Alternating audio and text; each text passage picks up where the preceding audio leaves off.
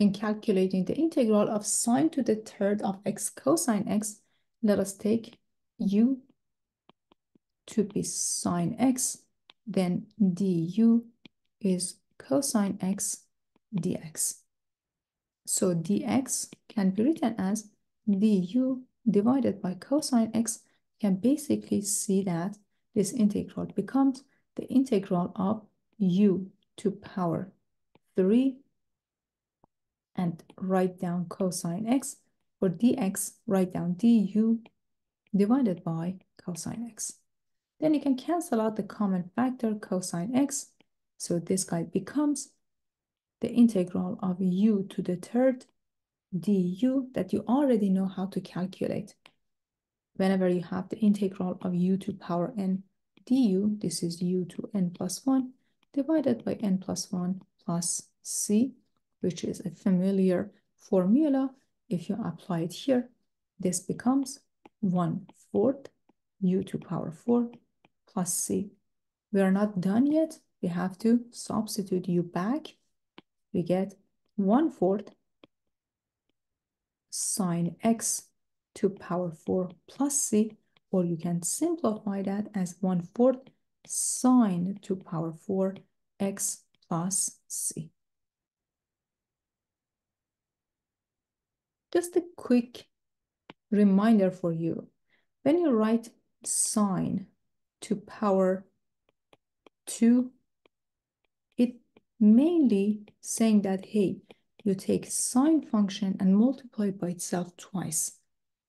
This usually is written as sine raised to power 2 of x.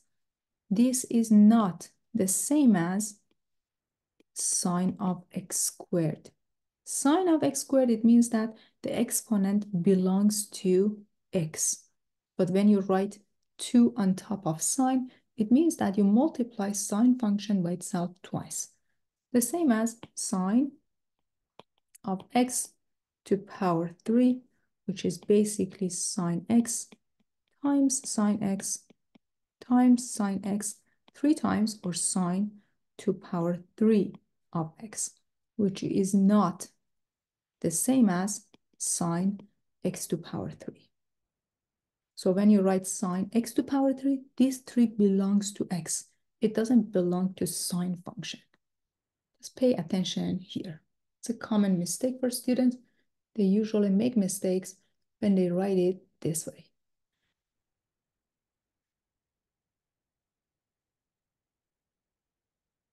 So another example for you. Suppose I ask you to calculate or evaluate the following integral. The integral of sine of 2x plus 3 dx. We're going to apply the method of substitution here. We're going to take the quantity inside sine function as your u. So u is 2x plus 3, and du becomes 2 dx, or dx is du divided by 2.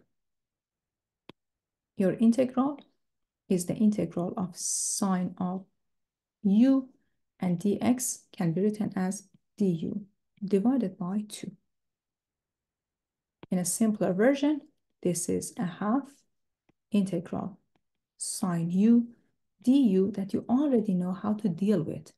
When you have the integral of sine u du, it is negative cosine u plus c. So you can write this integral as negative a half cosine u plus constant of integration. Don't forget to do the substitution here. And your integral is negative a half cosine parentheses 2x plus 3 plus constant of integration.